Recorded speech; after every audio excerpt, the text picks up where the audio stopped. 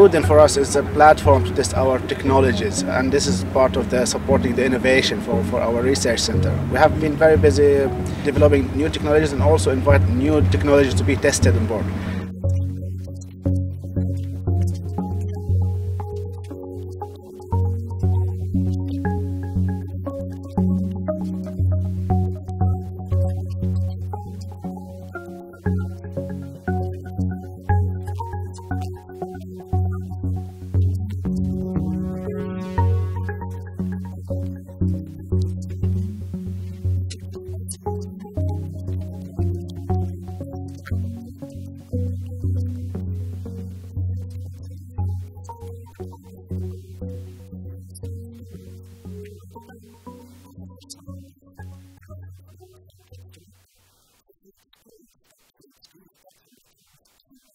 They got the opportunity to go out there and study sea ice, first of all multi-year ice and also icebergs, which is a part of input to their numerical studies, theoretical development and so on. As for them, it was very, very valuable, and so for industry as well.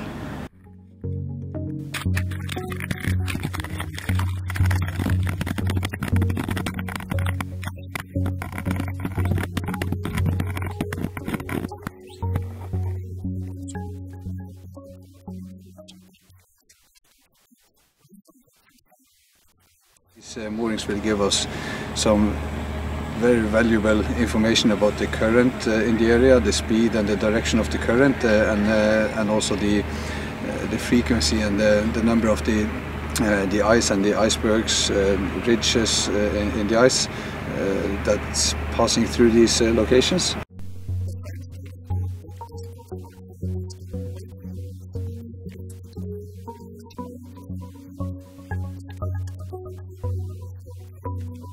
This is especially an area of interest for us because in the Barents Sea, as we normally say, we have plenty of first-year ice and some icebergs.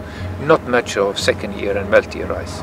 But over closer to Greenland, in this area we have been now, you have plenty of second-year and multi-year ice. That's stronger, harder and thicker, and we need to design our models also to account for those conditions. And those we doesn't find to that level in the Barents Sea.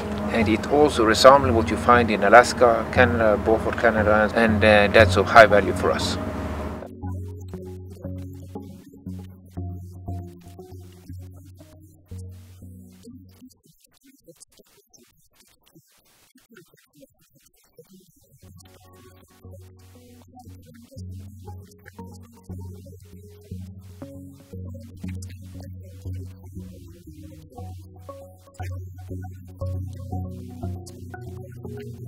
The other objective of this cruise was to contribute to the general knowledge of the area, to Northeast Greenland, knowledge on biology there, mainly marine biology, and that was more or less the classical marine observer work.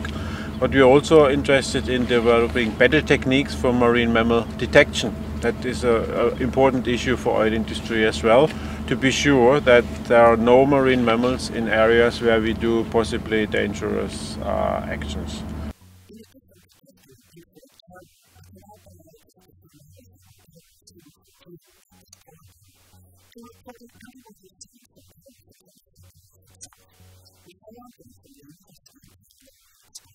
The objective in terms of the acoustics in this trip was to record the ambient sound, the ice-breaking noise, the ship noise, the marine mammal sounds, to have a better idea of how sound propagates under ice.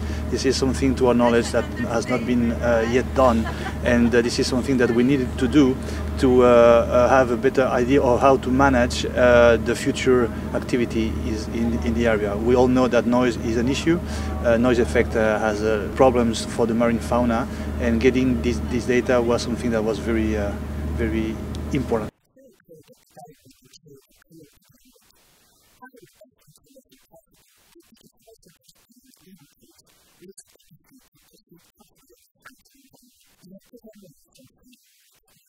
All these technologies, putting them together, understanding how they work, and also have a theoretical scientific approach to them, that will give a lot of input to how we should plan operations in the future.